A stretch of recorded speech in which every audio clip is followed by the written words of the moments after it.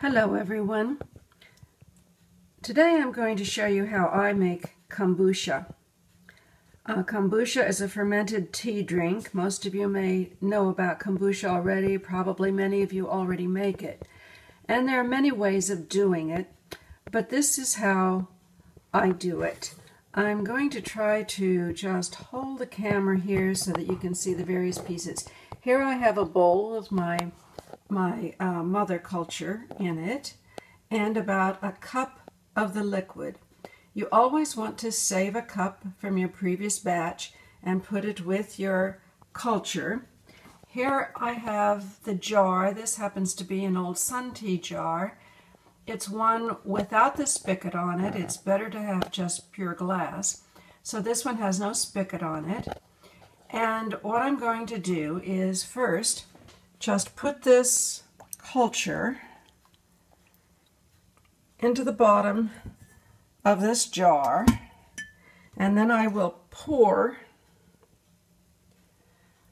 the liquid that I told you that I saved right in on top of that.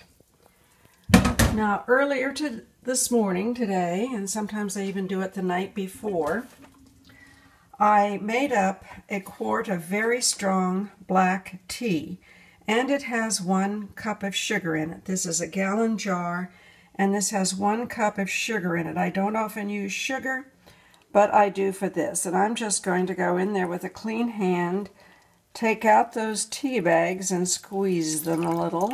Squeeze them gently so they don't break and I have tea leaves all over. And then I will pour this liquid into my gallon jug. I will then add tepid water. You don't want it too hot because it will kill the culture if it's really too hot. And of course, the colder it is, the longer it takes to make. That's why you also want your kombucha itself in a normal room temperature spot, maybe even a little bit warmer, but not in direct sunlight. Alright, then I'm going to pour water into this jug with the tea and the kombucha start in it. I'm going to pour the water in right up to the neck of the jar, where the jar begins to become a lesser diameter in order to create the neck of the jar. This jar doesn't really have a neck, but it does narrow so that the lid will go on. I'm then going to stir this mixture just to get the water and that original tea that I put in stirred together. Now at this point, I will cover it. I use a coffee filter. There's enough air that gets through it to provide air for your culture.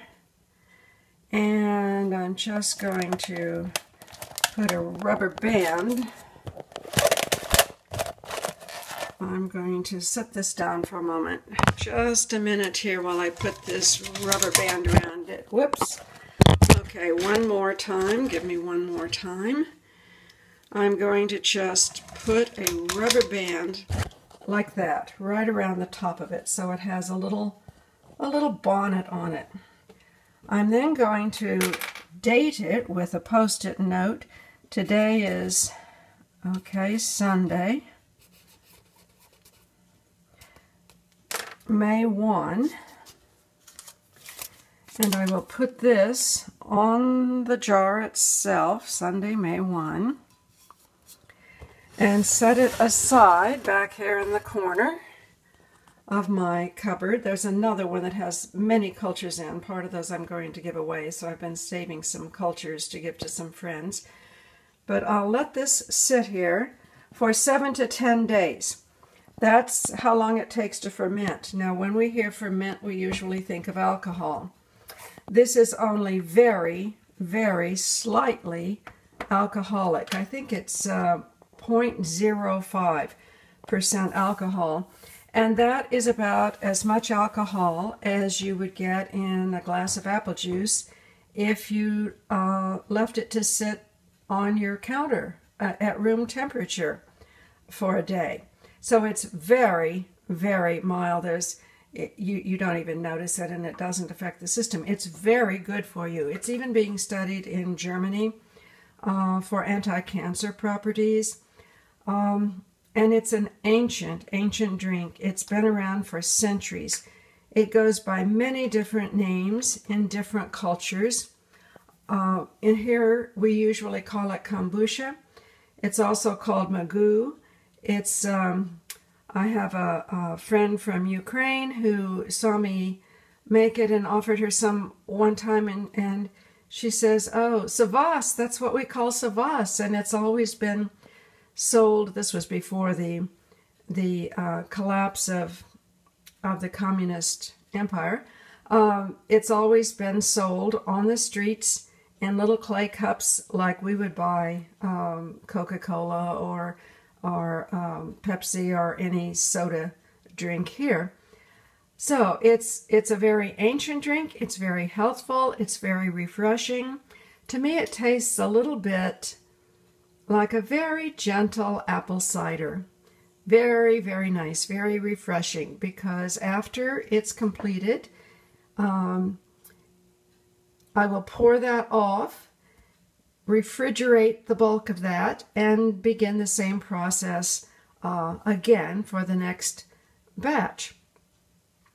I love it. I've had this same culture going since 1992. That is a long time. I've kept it alive all that time. It's a wonderful culture.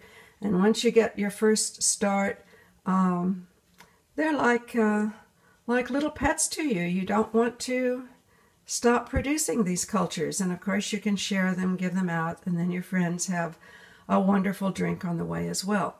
So much for today. That's how I make kombucha. See you tomorrow.